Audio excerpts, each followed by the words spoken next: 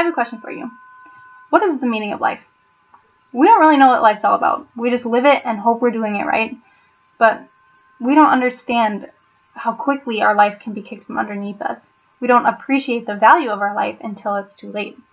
This is a story of someone whose life was taken too soon. My own. Who better than to speak at the eulogy of a person than the person themselves?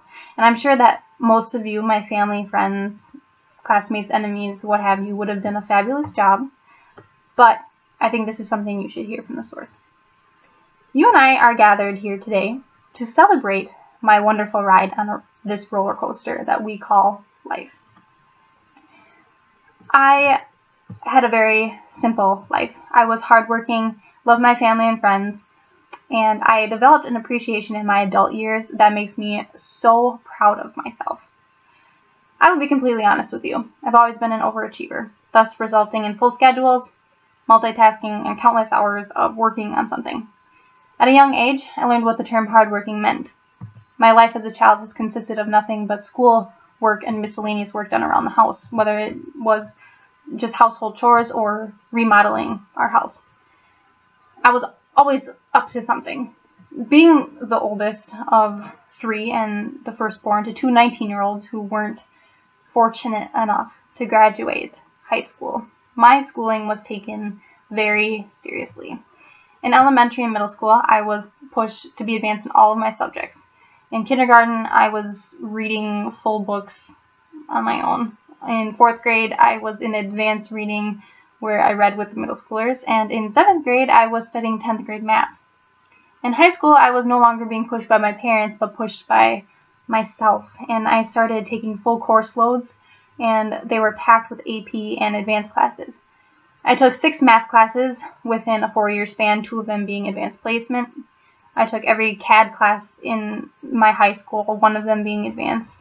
I took 2 psychology courses, 1 of them being advanced placement as well. Alongside of high school, I had a goal to get a job. That was my goal. And at 16, I landed the job. It's not that I needed money.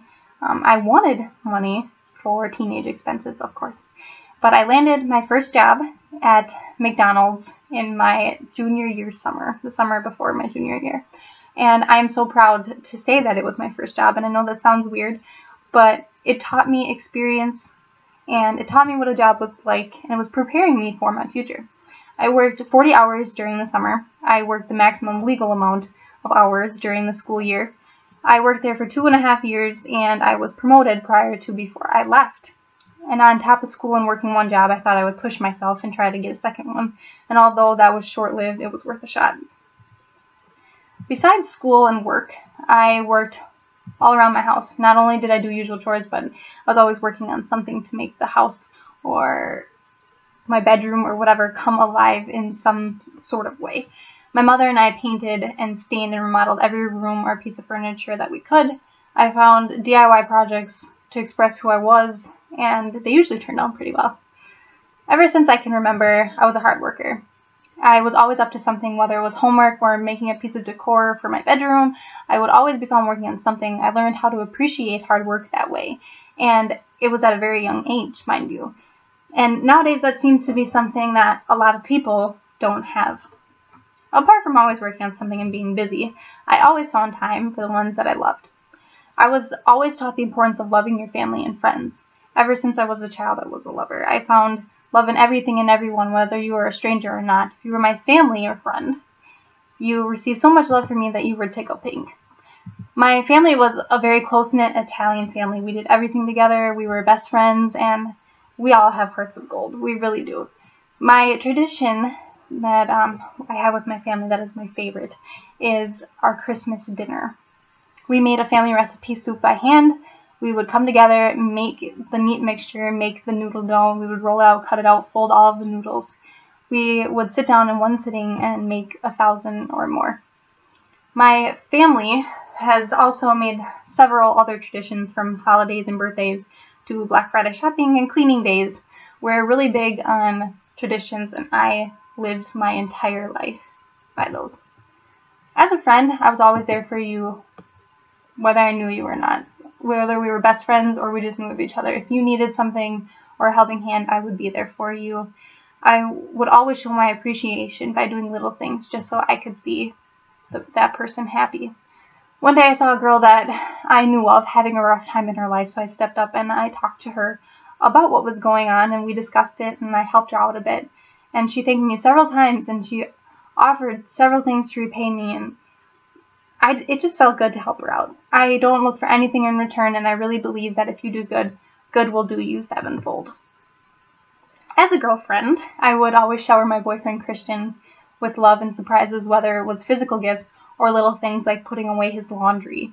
Little acts of appreciation for the people you love can go a long way. I was always his shoulder to cry on and to help him through tough times in his life. I always supported him even with things I didn't agree on that he wanted to do with his life.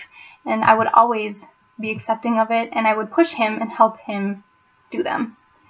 Although I never expected anything from anyone, I was not handed a fair hand in a relationship. I was always there for everyone, especially my family and friends. Even if I didn't know you, or even if you did me wrong, I would still be there for you because I knew what it was like to be standing and screaming in a crowded room and not have anyone even bother to look up. Some would argue that my selflessness is a reflection of my hippie side, and trust me, I get called a hippie a lot. However, I would refer to it as just me being peaceful, and that's just one aspect of my personality.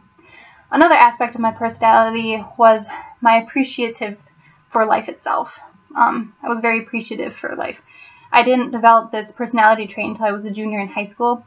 After I was dumped by my long-term boyfriend, I came out of my reserved shell and started taking control of my young life. I developed myself in forms of social interaction as a leader and through self-expression. I joined in on clubs to help others and help me become a leader. As a junior and senior in high school, I took up a club called Link Crew, and Link Crew helps incoming freshmen learn the ins and outs of high school, what to do, what not to do, where the classes are. They take a tour of the high school, and I really loved it. I was in charge of all my group activities, and I really learned an appreciation for helping others out. Link Crew actually pushed me to join another club called Octagon Club, where you volunteer for miscellaneous things throughout the community through the school year. After a tornado hit my hometown, I volunteered to clean up the debris for the following couple weeks after. I also volunteered to walk in and help out with a suicide prevention and awareness walk held in the downtown area. I began figuring out who I was, and I found a love for self-expression through fashion, music, and tattoos. Fashion was always a part of my life. When I got older, I could afford more clothing, and I found a way to express myself through outfits. I was runner-up in being best dressed in high school. My style was commented on daily. One of my coworkers, Vivian, commented once, I would miss your style if you ever left. You always wear the cutest things. All my life, even before I was born, I had a talent in music. In the womb, I would tap to the beat of anything that was playing, but I specifically liked Cinderella and Metallica. In my younger years, I struggled finding my niche in life, but I knew that I loved music, so I started taking up band, and I took up percussion. As an adult, I expanded my love of music, and I took the liberty of teaching myself piano and guitar. However, my favorite instrument is my voice. I love to sing, and my boyfriend Chris would always tell me, "You have the most beautiful voice, sing to me." Once I became of age, however, I found another way of expression, and that was through tattoos. Little did I know that I would fall in love with them and want several of them.